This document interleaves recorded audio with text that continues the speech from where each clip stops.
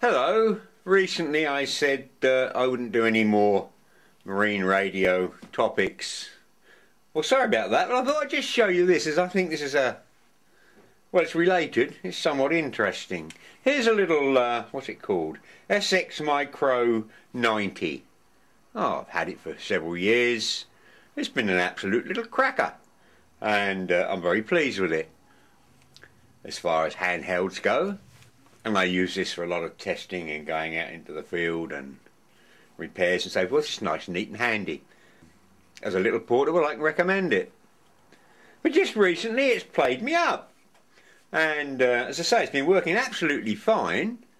And but now when I turn it on, it comes on for less than a minute. The display goes. And it doesn't do anything. Oh, this is sort of strange. The battery indicator shows full charge. If I switch on, let's get close, comes on, now it's gone away. So what's happening to this thing? You can hear the squelch noise, but you can't do anything. Turn off, you wait a little while, turn on again. Same thing. So I thought perhaps it's battery problems. I had a quick look in this and it's all surface mount. There's no way I'm can even see what, well, no way, it's way beyond me. Might as well be on Mars. So I thought, is it battery problems? So I took the battery off. So look, I've got a meter here. The indicator shows absolutely full charge. Which is positive, which is negative. There and there, I think. So if I get my hands out of the way and bring that into view. Oh, I'm all fingers and thumbs this morning.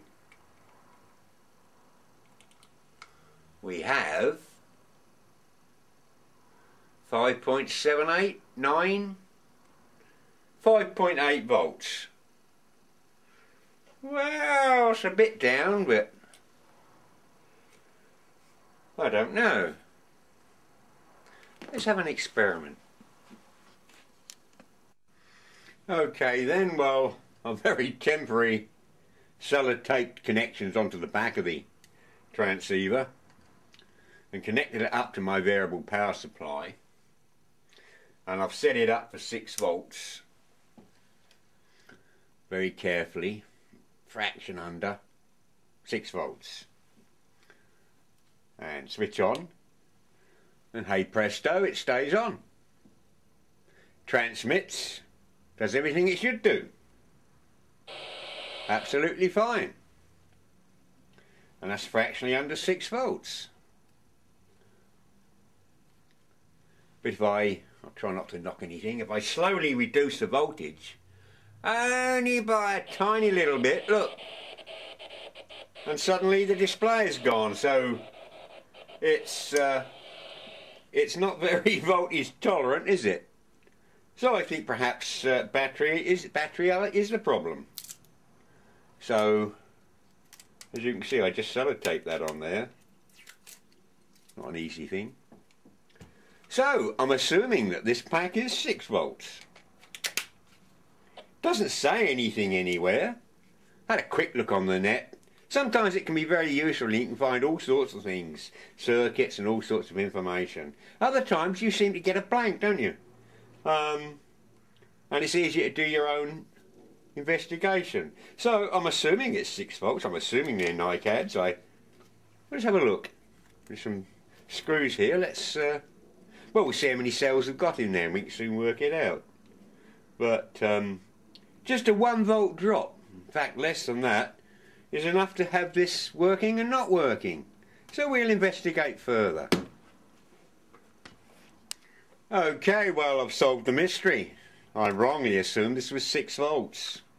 Taken the case off my little Sanyo batteries, and there's 1, 2, 3, 4, 8 at 1.2 volts each.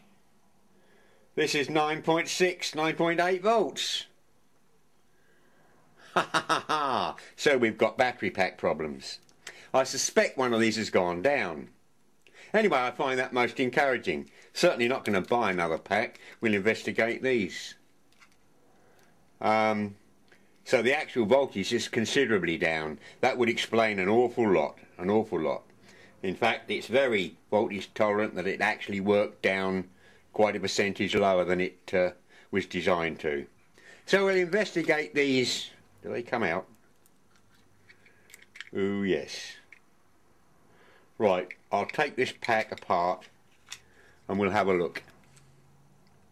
That's looking promising.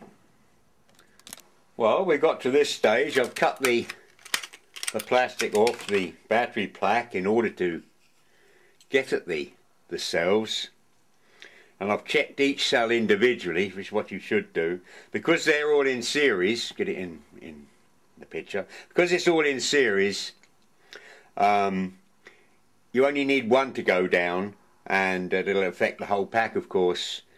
The one that's got internal shorts is the one that has to work the hardest, and ironically it's the one that gets the least charge.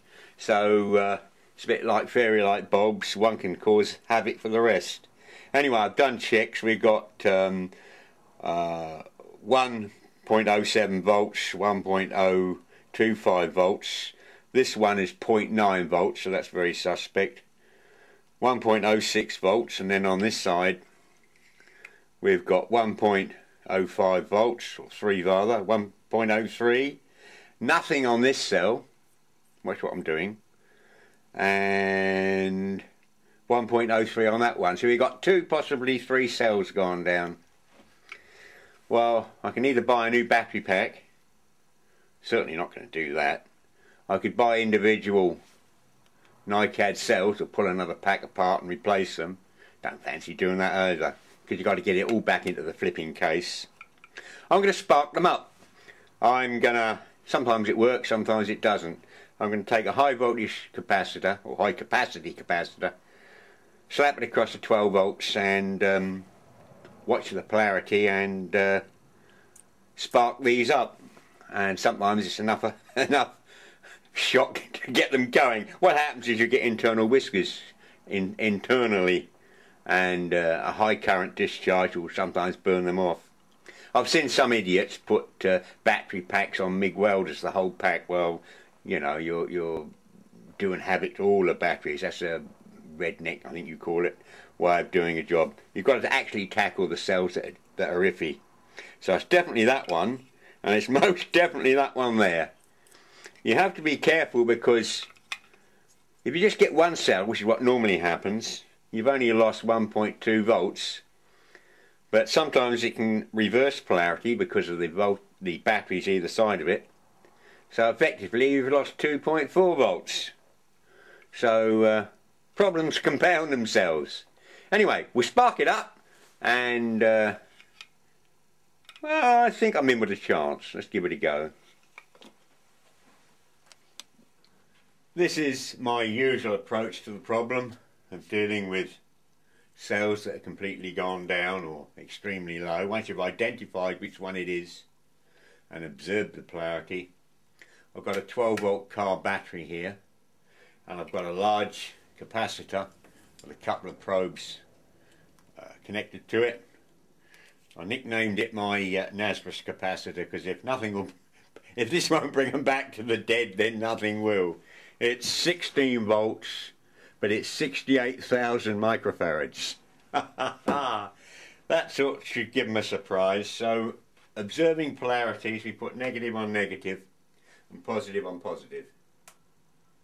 And you usually get a little spark or a crack.